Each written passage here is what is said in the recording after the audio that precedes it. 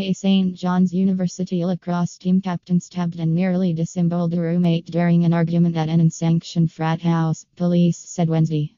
Matthew Stockfeder, 21, is facing assault charges for the Tuesday morning stabbing inside a home on 172nd Street near 73rd Avenue, in Fresh Meadows, a few blocks from campus. Advertisement. The 23-year-old victim, a St. John's alum, lives with Stockfeder in an apartment a few blocks from the illicit frat house. When the victim got home from work Monday, he complained that the lacrosse captain's music was too loud, sources said.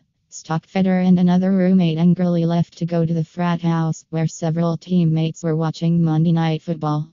While there, Stockfeder repeatedly texted the victim, poking fun at him, sources said.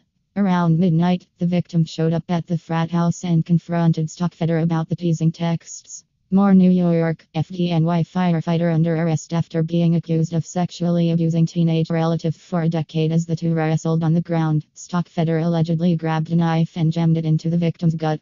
The knife left a 5-inch deep hole in the victim's stomach and punctured his small intestine, according to court papers. Friends rushed the victim to New York Presbyterian Queens, where he underwent surgery but was expected to survive. Most read see it. NYPD investigating sergeant responsible for Brooklyn cops who grapple with hulking suspect.